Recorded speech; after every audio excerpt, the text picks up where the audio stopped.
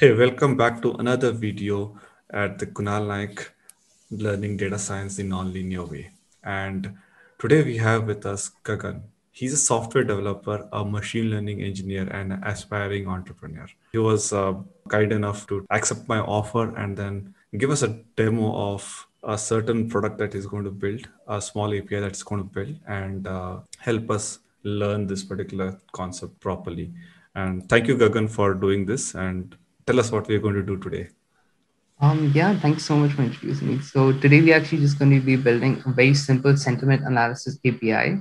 Hey Data Geeks, my name is Kunal. I help you master data science through non-linear methods of learning. So before we dive in, make sure you subscribe to my channel so that you never miss out on any of the awesome tricks to learn data science. We'll be using basically three important tools here. So one of them is Google Colab, which is a node, which is basically like Google Docs but for Jupyter Notebook. It's a really fun collaborative environment to run your Python notebooks. And here I'll be using the Transformers library, which is built by Hugging Face. And I'm sure like most of you might be heard, and I think I will put in the description as well, all these links too. So it's really easy to use. So what I'll be actually just doing here is first I'll actually explain how the pipeline works and what kind of different models do we have there. And then we're just going to be showing a simple example with a simple query, and then we'll be deploying that same model to an API. And the API will be currently running on a local host system, and then we'll explain how to like upload that API to a Docker file as well, so Awesome. that becomes easy to share to anyone as well. Awesome. Thanks, Gagan. So let's get started. Awesome. Yeah, let's get started. So I think so for anyone who's not aware, so Transformers is the most popular NLP API at the moment, and it's really easy to use as well. So I'm just going to run the cell. So it's actually, I'm just going to install the Transformers API. And so one thing that I'm going to use is the Transformers pipeline. And in particular, so we'll be using the sentiment analysis pipeline here. And as we can see, so in the sentiment analysis pipeline, so I'm using a particular model, which is distill based and class fine-tuned SST to English. And so what is really nice about this model is that the accuracy of the model is more than 95%. And this model is the highest, like the highest accuracy model for any sentiment analysis for English, particularly for English. So this is actually and the best part of what I really like about the model, because usually models come like really heavy if they have an accuracy of more than 95%. As you guys will see, this model is just 250, just less than 250 MB. Again, because it is distilled bird. So like as you can see, so it's downloading the model here, and the model is just 268 MB. So the advantage of using a smaller model is that whenever we do run it as an API, it won't actually just start hogging our system memory as well, because it happens quite often that whenever we're using a heavier API or a heavier model, it starts actually just using up a lot of memory in our system, and like it has happened quite often that on base and our system just crashes, and we're left with nowhere and we're just stuck there. So that's why I'm just going to be using a small model here, which has a good accuracy as well. And And so how are there other models that are like very heavy and state of the art, which you um, personally have used? Or I mean, this is a very good baseline to start with. I think this is a really good baseline to start off with, but there are different models as well that can be used here. So I think one of the biggest models is just BERT. So Mm-hmm. we are BERT based on case. So if you guys go to Hugging Face and maybe just look at the models here. So this is a really common model, and it can be fine-tuned to perform sentiment analysis as well, or any text classification problem. And there are multiple models available here, but again, as I said, we'll just be using this for just the focus model here. I mean, as I've mentioned already, it's small and fast as well, so it gets accuracy without using a lot of memory. And I think the best part of using these models for using the pipeline here is the ease to use. So here, let's say here I have like a text that I want to analyze. So it just says that I'm extremely happy to share this video with all of you, which I really am. It's just really easy to do it. So here again, so for what I've actually done here, so I've defined NLP, which is just a keyword here, and I've defined it as the pipeline, which is the sentiment analysis pipeline, which is basically a text classification pipeline that I'm using here. And so once I actually do call the pipeline, so with my query, what it's going to do is it's going to give me the label, whether it's positive or negative. So we also do get a neutral sometimes, and in this case, in which it cannot define whether it's positive or negative. And we also get the confidence score with which it is sure, which it is sure that whether it's positive or negative. So it's quite simple. So it's basically in less than 3 lines we basically have a whole sentiment analysis pipeline set up here. And I think that's the beauty of it. And today we just actually just focusing on sentiment analysis, but there are multiple things that can be done. There's text generation, and they're like question answering. There are a lot of things can be done here. But for today we'll just be focusing on how to build like a sentiment analysis model here. Absolutely. And so basically the framework remains the same. Framework remains the same. The process remains the same. It's just that you change the pipeline to give a different outcome, and that pipeline will do that particular thing. You change the model and the outcome differs, right? But the process, the framework remains the same. So maybe so maybe if you want to use like a different pipeline, a text generation pipeline, or maybe a question answering pipeline, so all we need to do is just change the keyword that we provided here to say text generation, and we would get a different model and different pipeline there as well. Awesome. And so that comes really easy. Yes. So I'm excited to look at the background of this now. So this was basically just, so till now, so we were just talking about how like the model works. So this is actually just a ready. So this is basically just using like a black box and just connecting it to use it as a form. But there are other ways to do it as well. So you can like maybe just fine tune your own model using PyTorch or TensorFlow, or maybe just build your own models using TensorFlow and PyTorch as well. Just build using LSTM. It's quite easy to make a sentiment analysis model out of the box as well. But here we're just going to be using a simple pipeline here just to build our API, keeping like, and again it's possible to fine tune these models as well, because I mean there are some data sets which are quite biased as well just to remove those biases from the data set. It's quite important that we fine tune our models as well, and depending on the use case, on some cases where the data set is predominantly negative, or maybe if you're dealing with like something that, so maybe a horror movie or something like that, where the data set is predominantly negative, it is quite important to make sure that you fine tune your data model and get the right results. Otherwise we might have some outliers here and there, and the model might not be able to classify them correctly. And so I think just getting into the nitty-gritty of it and how to actually just build the API. Okay. So I think, and the second tool and the third tool I'll be using here is Fast API. And so Fast API is so there are actually multiple ways how to build like an API to build a web framework from in Python. So there's Flask, there's Django, and one of my favorite ones is called Fast API. And I think the best part about Fast API is that it's fast. And so if you guys actually just go to like the Fast API website as well, you guys actually would see that it has performance which is comparable to any of the web frameworks that are built in Go as well. And so I think that is pretty big, because I'm sure like all of us do know like Flask also does become a bit slow over time. So I think just using Fast API, and I think the ease of use of Fast API is really huge as well. And so just getting started with it. And here since I've just used one pipeline, one API, like one library here. So I'm just importing UV. So to run the Fast API, we actually have to use something which is called UVCon, which basically transforms our API so that we can use it on our local host. Okay. And once we do that, is it a different thing when we are using a server based or deploying it in some server, not on local? It's the same thing. It's the same thing. It's just basically what it runs the API. Got it. Yeah, I'm gonna get to that. What the differences are when we're running it on server versus when running it on local host. I'm gonna get to that in a second. Sure. So I think the first step before starting out is to define our app, which is app is equal to Fast API. And so here we're using the most simplest and the simplest version of the API, not actually just creating anything else. And here I've actually defined my output here as well. So I actually do get two things. So as I've shown here, so I get a label which says positive, and I also do get a score which says which gives us the confidence score. So Correct. here I've also defined the sentiment, which is going to be the label, and the sentiment probability, which is the confidence score, which is given to us by the model. And so this is just going to be my output.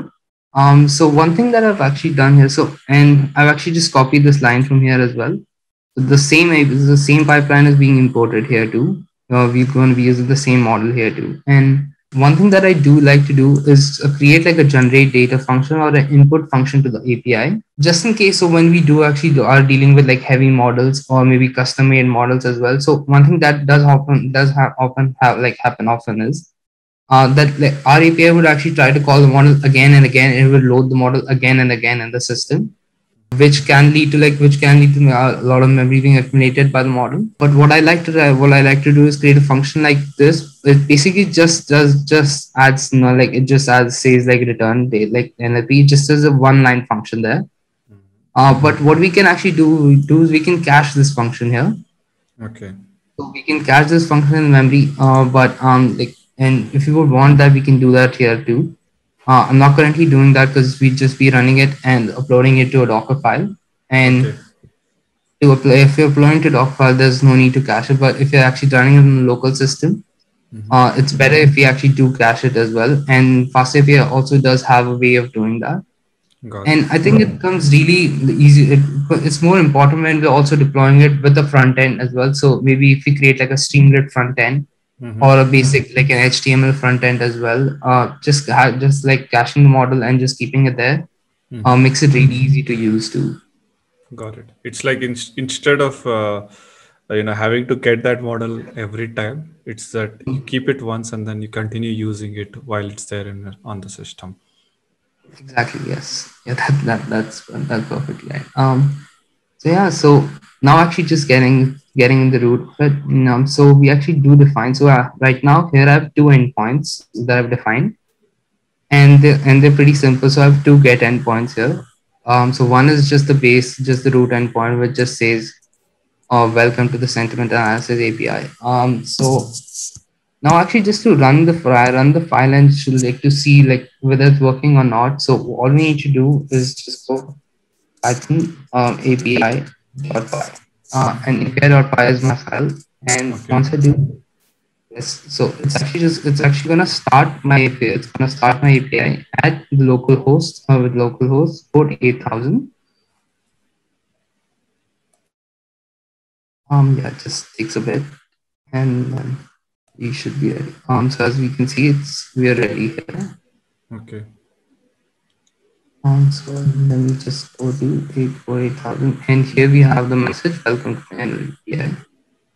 Okay. So basically, at this point, the API is packaged and it's launched.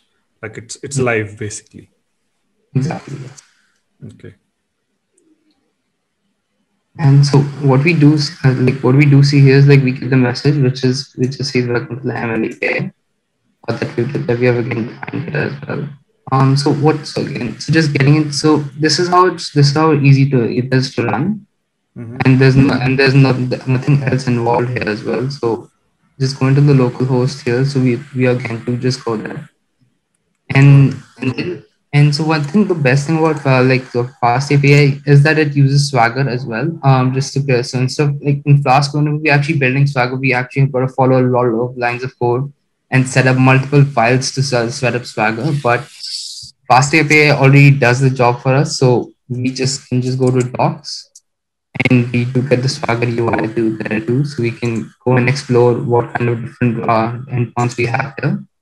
Okay. And as I said, we just have two endpoints here, so it's going to be really simple.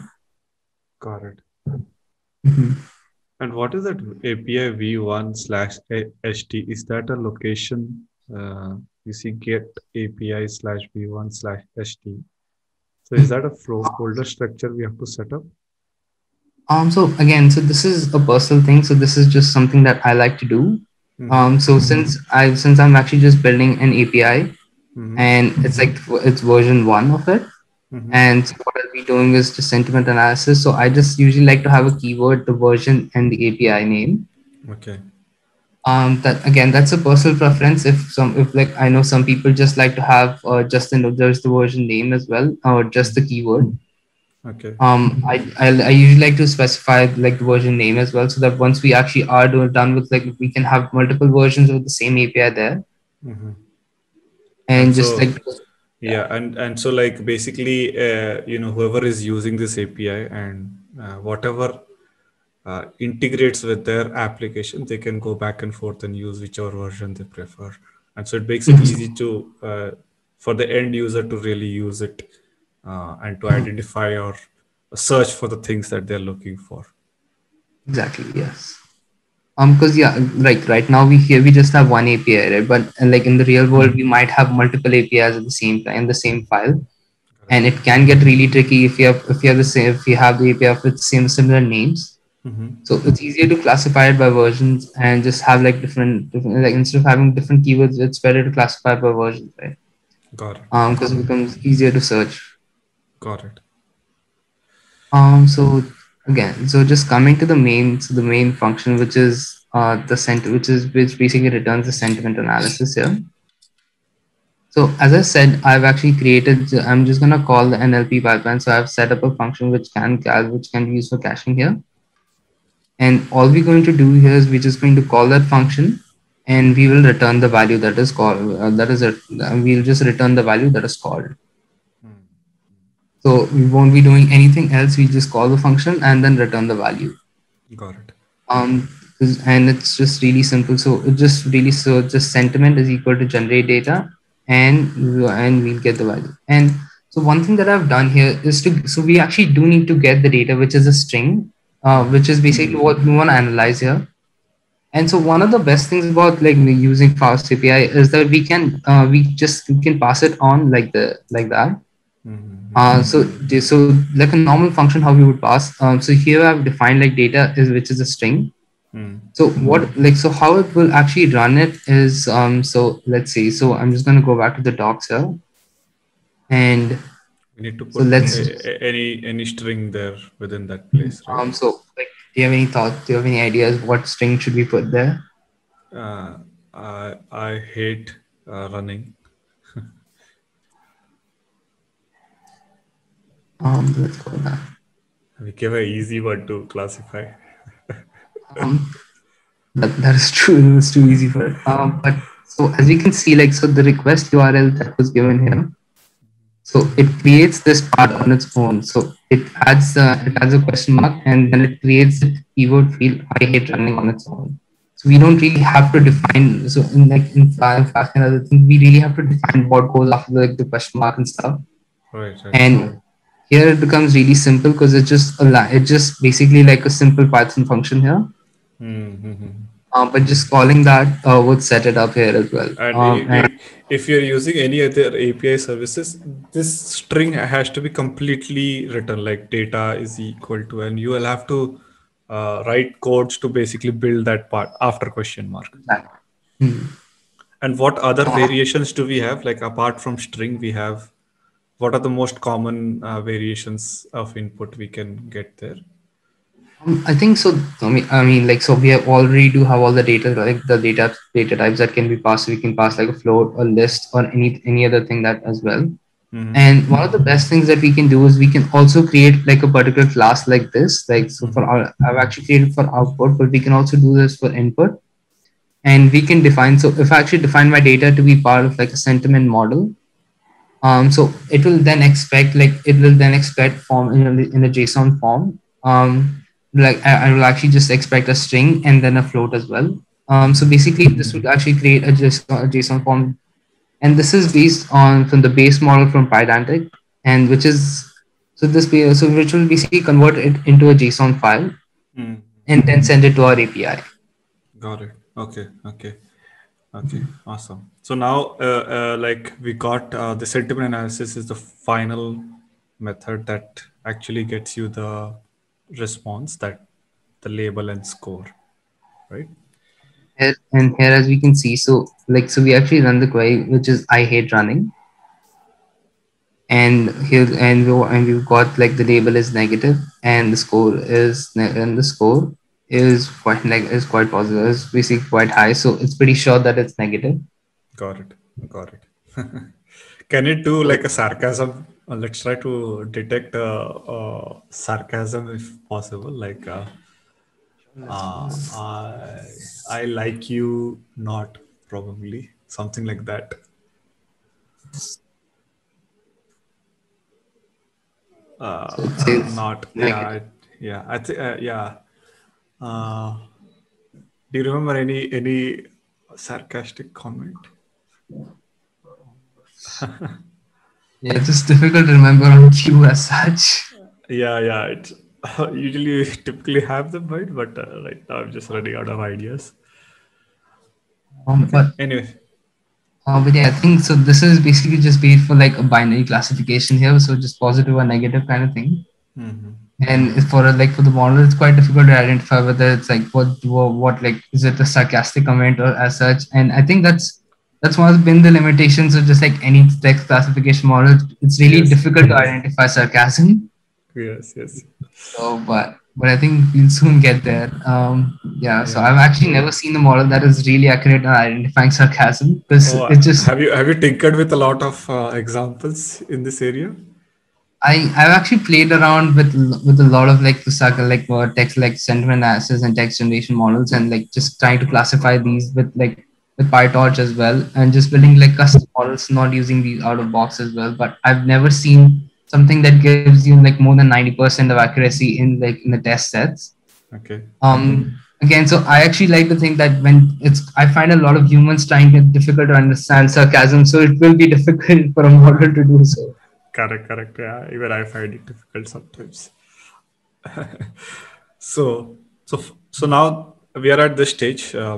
The dogs, we are able to test it out, and so the next step would be Gagan here.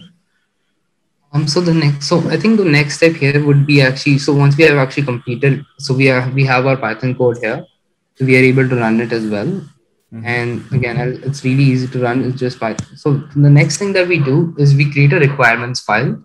Mm-hmm. As we do it for any Python project, because I mean it's really important to create a Python requirements file. So we're just specifying the model, like the models, and so one thing that I like. So sometimes if the newer models come and like the newer updates come but and we're not really dependent on any of the updates, I usually just like to not mention the version there Mm-hmm. because like newer features might do and has sometimes do enhance do enhance some of the features there, so it's better just to install the latest version. And so once we actually have created the file, so our structure would actually look like this. Okay. So we have so in the root directory we have a folder which is called API. Inside that, we have the file API, which is this file, and then we have the requirements.txt file. Okay. Within the API folder or within the examples folder. Then the example. So this is basically so we have three things here. We have the API folder, the doc file, and the requirements.txt. Correct. And Okay. I think the most important thing about like any so it's any MLOps thing is just actually just sharing model and just sharing the API, which can be done using a Docker file or just a Docker image here. Mm-hmm. What we'll do here. So this actually is so this Docker file is being optimized. So this actually can use a custom model as well. So if we are using a custom model, Mm-hmm. we can create a models folder. And so if we do not have any custom models, we can just leave it like that. So this is like my boilerplate for any Docker file. If I Mm-hmm. do have a model, I just leave it there. If I do not have it, it's Okay. still there. It does not really matter. Yeah. And basically a model would mean a pickle file from, let's say, a classification model or something like that, right? Like the So one that. anything like then Mm. like an .h5 file or a pickle file Mm. or or any model that we have saved. So one thing that we can do is maybe we can save this model as well. And if you want to like if you want to just have it on a local file and we can save the model as well. Uh, Got it. but I mean, if again that's a personal preference. If you want to save it, if you don't want to save it, but yeah, that you can just save it like in a model directory. Got it. And yeah, so I think I've seen like quite a few people would want like the model also to be in a Docker file and just Mm-hmm. stored in one single repository so that there's nothing else missing from it, and like a complete package can be sent out to the customers. Got it. Got it. But again, So it's a preference. I mean, Preference. I mean, yeah. So one thing, other the model can be packaged separately and sent as well. And so the customers would have to, like, on base would have to package them together. All the model can be packaged as one single package and sent to the customers, so that one all they have to do is one click and it's ready, and they can use it like how we are using it here. Got it. Okay. Okay. And so what we do here is that, so I think, so what, like, the creator of FastAPI, and his name is Sebastian. So he has actually created a really nice fast API Docker file, which is which has been optimized for fast API and all its dependencies as well. So we'll just be using that, and using Python 3.7. Mm-hmm. So we have three things here. So we have the API file and the requirements tree and the Docker file here. So first thing, we'll just copy the requirements.txt file into the root directory, and then we'll also copy the That dot requirement. is important actually. I missed that dot a lot many times. Can you tell Gagan the importance of that dot? So in the importance of the dot, so that would actually just copy it into the root directory, right? And so dot represents the root directory. Directly of the Docker files VM. Okay. Because, like, the Docker file would actually run on a VM on the base, right? Right. Right. Right.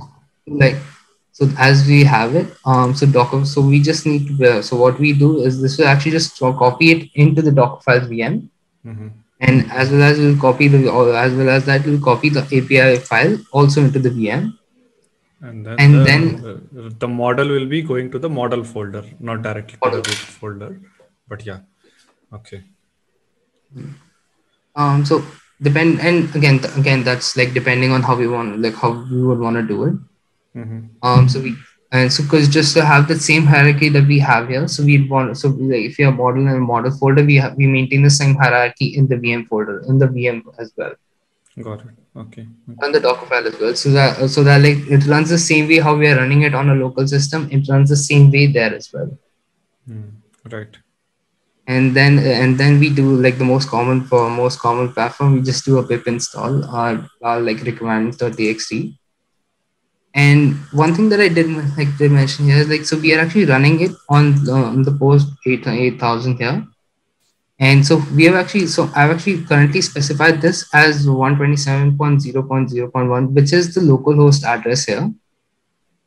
But to run it on a Docker file, we would actually have to change this to the Docker file's localhost, which would be 0.0.0, Mm-hmm. which would need to be changed. So if you're actually running it on a Docker image, our host would be 0.0.0.1.0. Got it. And once we do have that, and so we will expose code 8000 here. And since I mentioned, like, the command is Python API, and once we do run this, so automatically, so it's just really simple. So just like 7 lines, just 7 lines of code here, and we have a running Docker file there. Got it. And now it just we deploy this Docker, and it's not on our local host; it's somewhere else, and we can the end user can access it without interruption.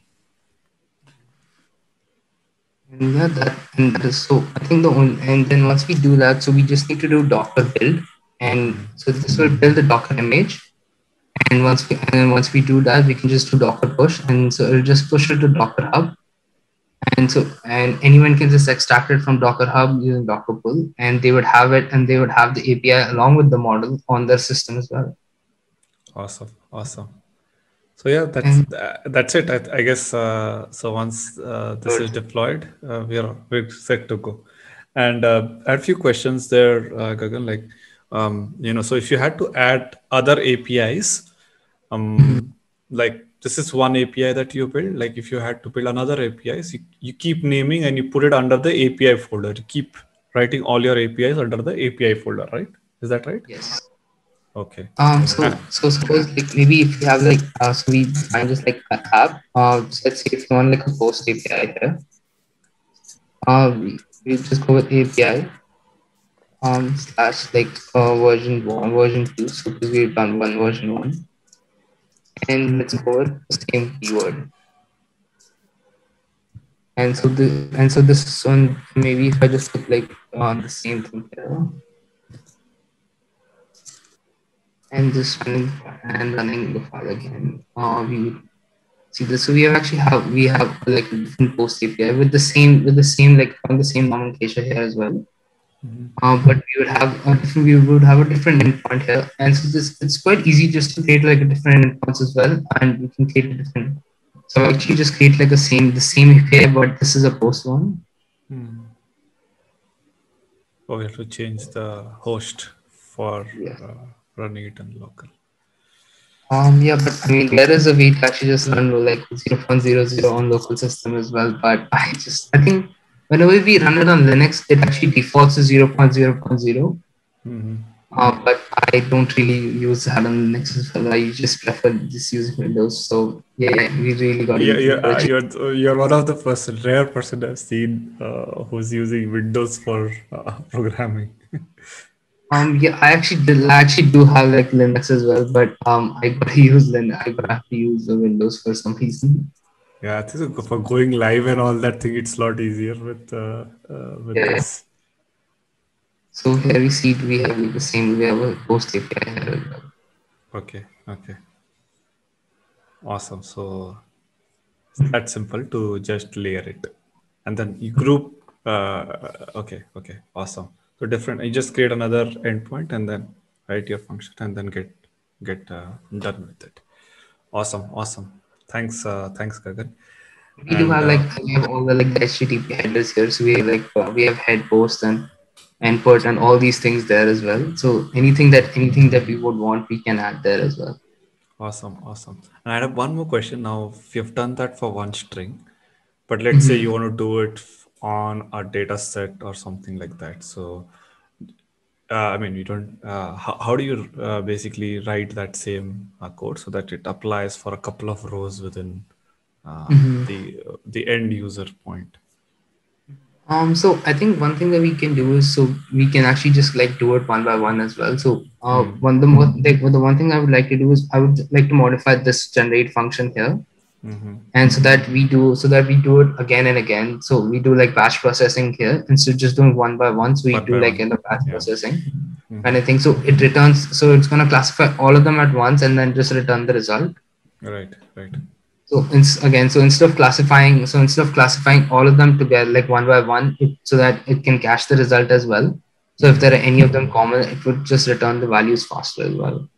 Got it. It's like we'd say 5,000 at a batch, process it one, keep it, and then keep doing something like that. Again, but that's Yes. another ball game to deal with Yeah. number and all of that. But yeah, I just wanted to, give a direction of how to think in terms of like we did one endpoint. It's very useful for let's say putting it on a website or a page and displaying the results. But let's say you want to do a bulk stuff, then it has to be written in different way, and a lot of other nuances need to be taken care before it can be completely final. So yeah, thanks, Gagan. Do you have anything else that we need to keep in mind to ensure that this doesn't fail, or any other in your experience that you know that you'll commonly come across this kind of errors? I think one of the most common errors that like usually people come across is that it's. I mean, one thing as I mentioned, like the host is not correct, or if like there are a few things that can like if there are any errors in the model as well, or if like the model is still not functioning, or if you're not getting the right results. Because usually once we do come at the stage, once we do, because usually we are building an API at the production stage where Mm-hmm. the model has been tested or everything has been done, and there is no more changes to the model. So I think it's really important that the model, like the ML model, is pretty safe and secure. It's working properly. Mm-hmm. Because again, it's difficult to make changes and make bug fixes in the production. Correct. So, like just building an API is usually the last step of any project or the last step of any of the things that we do. Right. Yeah. So, yeah, so I think just quite important to make sure that all the other steps are working, all the other things in the pipeline are working first and working perfectly before we get to the part. Because as I've like shown here, it's quite easy. It's almost like a boilerplate and a template that we can use here, Mm-hmm. and it's just like one click deploy kind of thing. So it's quite easy to do this part, but I think it's important if we do like the work before this stuff quite well, so this goes really smoothly too. Awesome, awesome. And so, if you're watching this, guys, why don't you just go to Hugging Face, right? Gagan has done one particular model. All you need to do is follow the same process, pick another model, another variant, and try to run this particular thing. That way, you'll know whether you've understood the concept properly, and are able to change things depending on the outcome that you want. And obviously, give it a shot, like how Gagan is showing here, like the test the outcome first, right? And then work backwards to build all the APIs needed to serve that particular outcome. So yeah, thank you for watching this, guys, and thank you, Gagan, for doing this on such a short notice. I personally have got my basics right of building an API with Fast API, and there's a very structured construct. For anybody who's beginning off, they can start off with this particular thing and then expand and add more layered complexities on it. But I think so. This is a good start point where a lot of use cases can easily be tackled with just this particular framework itself. And so, Gagan, thank you for doing this.